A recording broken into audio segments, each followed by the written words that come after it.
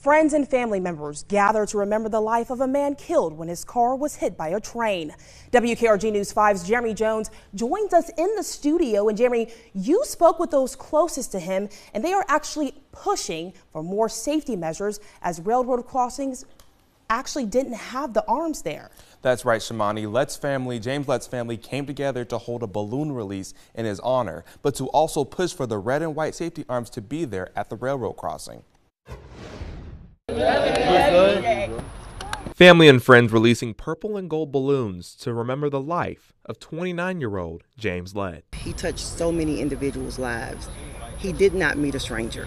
And from the outpouring of the love that you see here, it clearly shows how much the community loves him and his family. Lett was killed when a train hit his car on the Forest Hill Drive Railroad crossing on May 27th. He was an upcoming hip-hop artist hoping his music could inspire others. He really meant a lot to me. Somebody want to go in the studio. And a lot of people is going to miss him. We're going to miss him in his music, listen to his songs. Come on with the come on, get down with the get down. We're going to miss that. No, we did a lot, you know. It's just hard on me, because I'm miss him. You know what I mean? Like, I really don't know how to really explain it, man, because family, we go so far back, like as kids, you know what I mean? He's just one of those people you don't meet every day. Like when you meet somebody like that, you take, that should be a blessing that you meet a person with that character.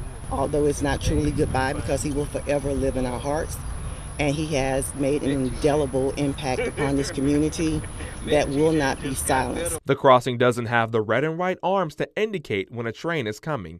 His family believes the arms could have saved his life. We need to put them things down and let people know, hey, I don't care if the intersection is busy.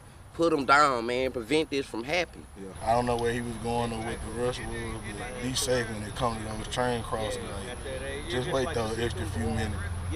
I would have rather him been late for it and get fired than this. Lett's family plans to lay him to rest next Saturday. Reporting in studio, Jeremy Jones, WKRG News 5.